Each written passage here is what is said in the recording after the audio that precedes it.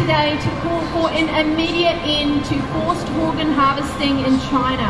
Organs are taken without consent from Falun Gong practitioners, and then after the body is cremated. It is the worst type of human rights abuse that you can possibly fathom.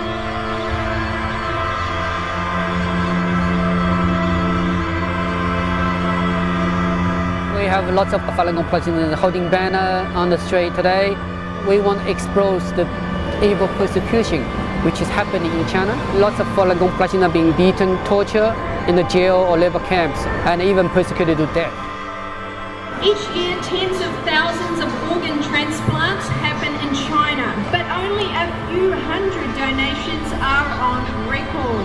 The Chinese regime claims they come from executed prisoners. However, they refuse to provide details of who these donors are. The perpetrators of these crimes are officials from the Chinese Communist Party.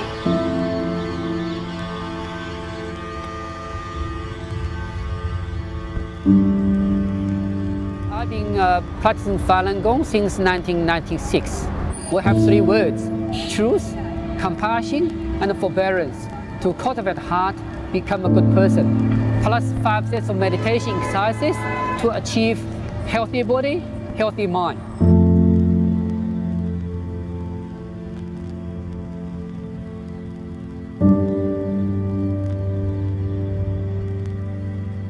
Chinese people, in their hearts and in their traditions, do have this understanding of life based on Buddhist and Taoist traditions, to be a good person and to follow principles of looking after others and thinking of others. And this is where Falun Gong developed in China in the 1990s.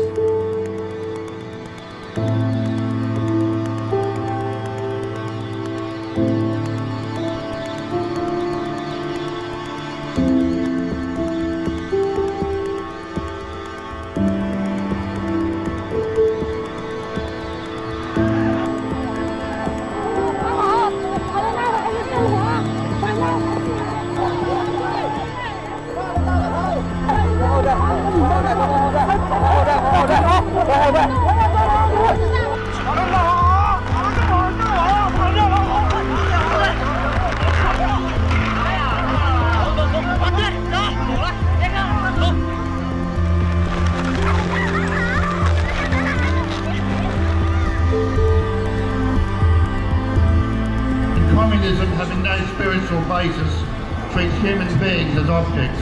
The killing of Falun Gong practitioners to get their organs is a way of removing dissidents and making money for the Communist Party at the same time.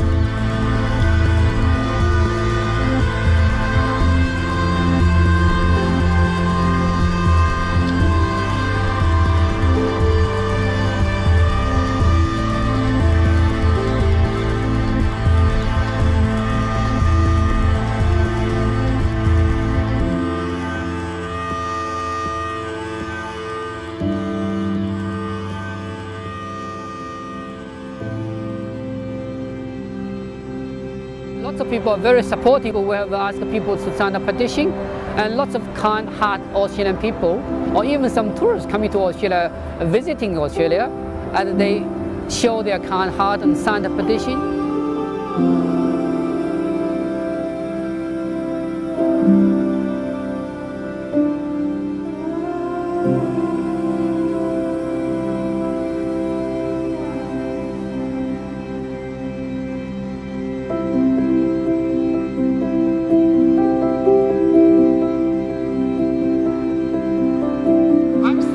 To support the humanity and hoping people in China can enjoy freedom and life without fear like you and me have here.